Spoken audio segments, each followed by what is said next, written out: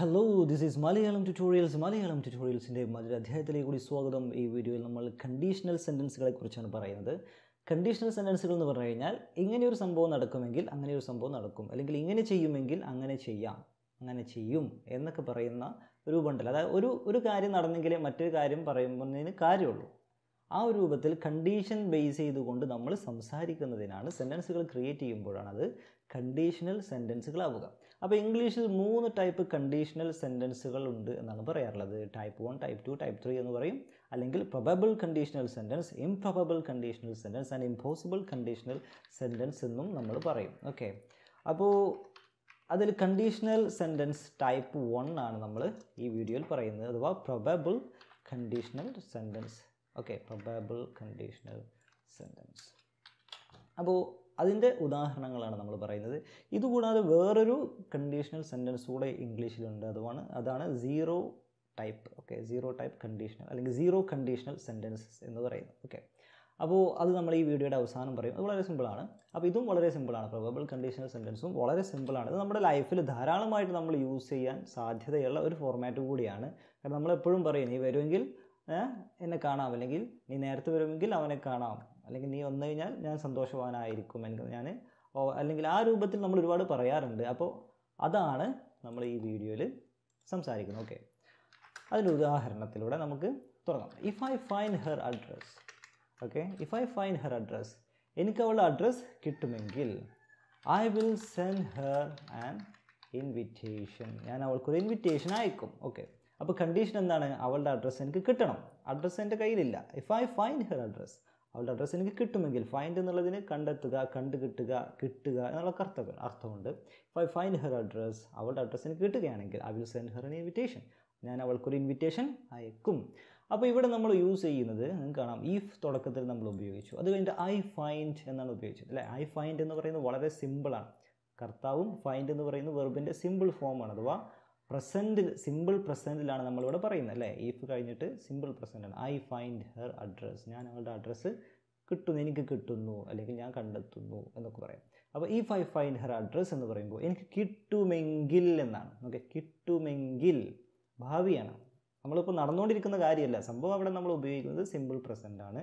പക്ഷേ ഈഫ് ഉപയോഗിച്ചുകൊണ്ട് നമ്മൾ പറയുമ്പോൾ അതിൻ്റെ അർത്ഥം എനിക്ക് കിട്ടും എങ്കിൽ I will send her an invitation. ഇവിടെ നമ്മൾ എന്താ പറയുന്നത്? സിമ്പിൾ ഫ്യൂച്ചറാണ്. ഐ വിൽ സെൻഡ്, ഞാൻ അയക്കും, ആൻ ഇൻവിറ്റേഷൻ. അപ്പോൾ അതാണ് ഒന്നാമത്തെ conditional sentence type. Okay, probable conditional sentence. അതിന് സാധ്യതയുണ്ട്, കിട്ടുകയാണെങ്കിൽ ഞാൻ അയക്കും, ആ സംഗതി അവിടെ നടക്കും. ഓക്കെ, അപ്പോൾ ഉദാഹരണം നമ്മൾ ഒന്ന് പറഞ്ഞു. ഇനി ഇത് നമുക്ക് തിരിച്ചും എഴുതാം. ഇപ്പോൾ ഉദാഹരണത്തിന് ഫസ്റ്റ് നമ്മൾ ഇത് പറഞ്ഞു. Okay, I will send her invitation, ഞാൻ അവൾക്കൊരു ഇൻവിറ്റേഷൻ അയക്കും. എങ്ങനെയാണെങ്കിൽ if I find her address, അവളുടെ അഡ്രസ്സ് എനിക്ക് കിട്ടുമെങ്കിൽ. അപ്പോൾ അവിടെ നമ്മൾ എന്ത് ചെയ്തു? ഡിഫറൻസ് എന്താ വന്നത്? തുടക്കത്തിൽ പറഞ്ഞ ഈഫ് ക്ലോസ്, ഈ ഭാഗം നമ്മൾ അവസാനത്തേക്ക് ഇട്ടു, അല്ലേ?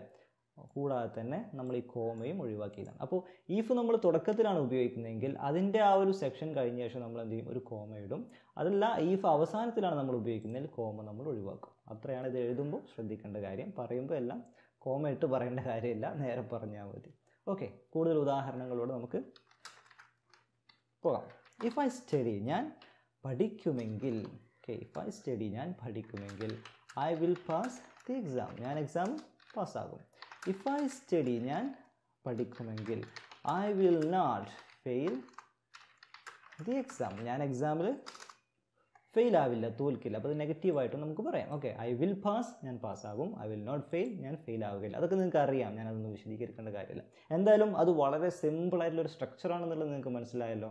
Okay, if you go there, നീ അവിടെ പോവുകയാണെങ്കിൽ, ഇതാണ് ഞാൻ നേരത്തെ പറഞ്ഞത്, നമ്മുടെ ലൈഫിൽ നന്നായിട്ട് ഉപകാരപ്പെടുന്നൊരു സ്ട്രക്ചറാണ്. ഇഫ് യു ഗോ ദർ, നീ അവിടെ പോവുകയാണെങ്കിൽ, okay, you can see him, നിനക്ക് അവനെ കാണാൻ പറ്റും. ഓക്കെ, അതൊക്കെ നമ്മൾ പറയുന്ന കാര്യങ്ങളാണ്, നമ്മുടെ കോൺവെർസേഷനിൽ വരുന്ന കാര്യങ്ങളാണ്. If you go there you can see him, നീ അവിടെ പോവുകയാണെങ്കിൽ നിനക്ക് അവനെ കാണാം. ഓക്കെ, അവിടെ നമ്മൾ വില്ലിന് പകരം ക്യാൻ ആണ് ഉപയോഗിച്ചത്, അല്ലേ? യു ക്യാൻ സീ ഹിം, ഒരു സാധ്യതയാണ് നമ്മളവിടെ പറയുന്നത്. ഓക്കെ, സാധ്യതയാണ് പറയുന്നത്, ആണ് പ്രോബബിലിറ്റിയാണ്. ഇനി ഇഫ് യു റെസ്റ്റ്, നീ വിശ്രമിക്കുമെങ്കിൽ യു വിൽ ഫീൽ ബെറ്റർ.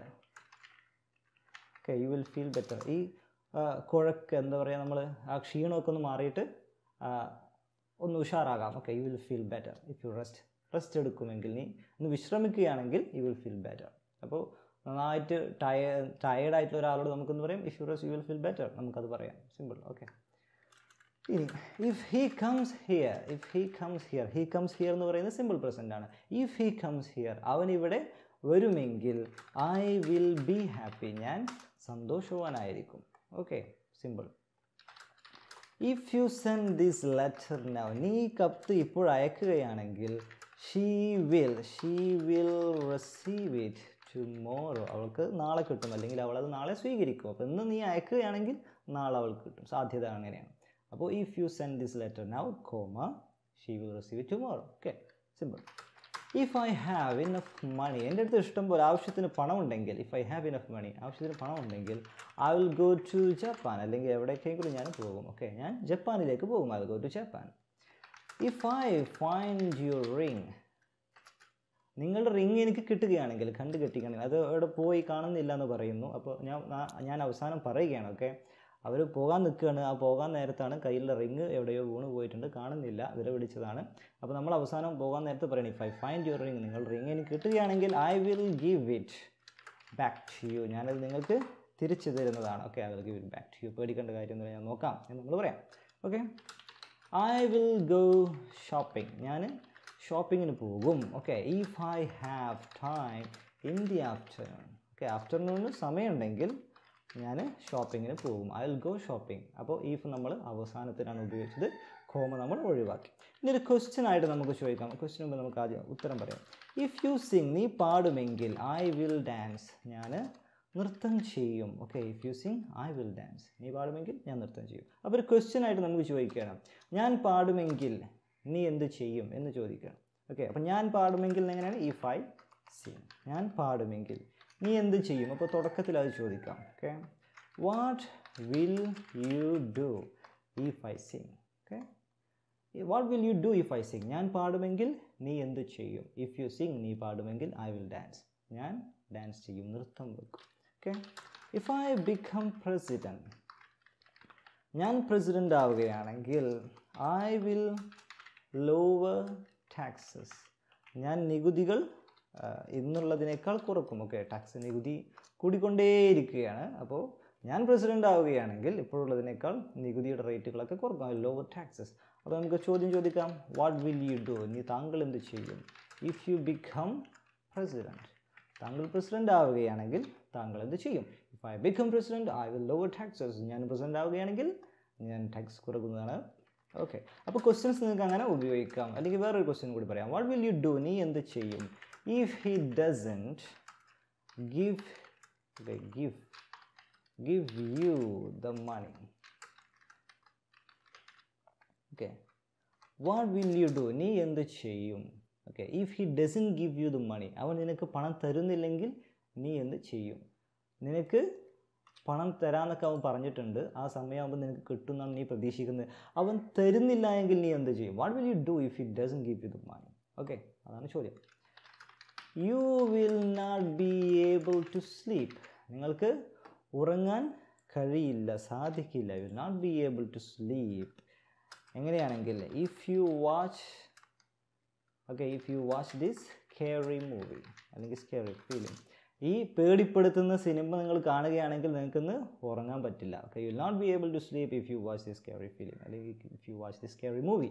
അപ്പോൾ നമ്മൾ പ്രേത സിനിമയൊക്കെ കണ്ടു കഴിഞ്ഞാൽ അല്ലേ, കോഞ്ചറിങ് കണ്ടു കഴിഞ്ഞിട്ട് പിന്നെ രാത്രി ഉറക്കം കിട്ടൂല, അതുകൊണ്ട് ഇപ്പോൾ കാണാൻ നിൽക്കണ്ട എന്നൊക്കെ പറയില്ല. അതാണ് you will not be able to sleep if you watch this scary movie. പ്രേത സിനിമ കണ്ടു കഴിഞ്ഞാൽ അങ്ങനെയാണല്ലോ, നമുക്ക് കൂടെ ആരോ ഉണ്ട് എന്നുള്ളൊരു ആശ്വാസമാണ്. ഒറ്റക്കാവുമ്പോൾ ഒരു പ്രേത സിനിമ കണ്ടാൽ മതി, കൂടെ ആരൊക്കെയോ ഉണ്ട് എന്നുള്ളൊരു ആശ്വാസം കിട്ടും.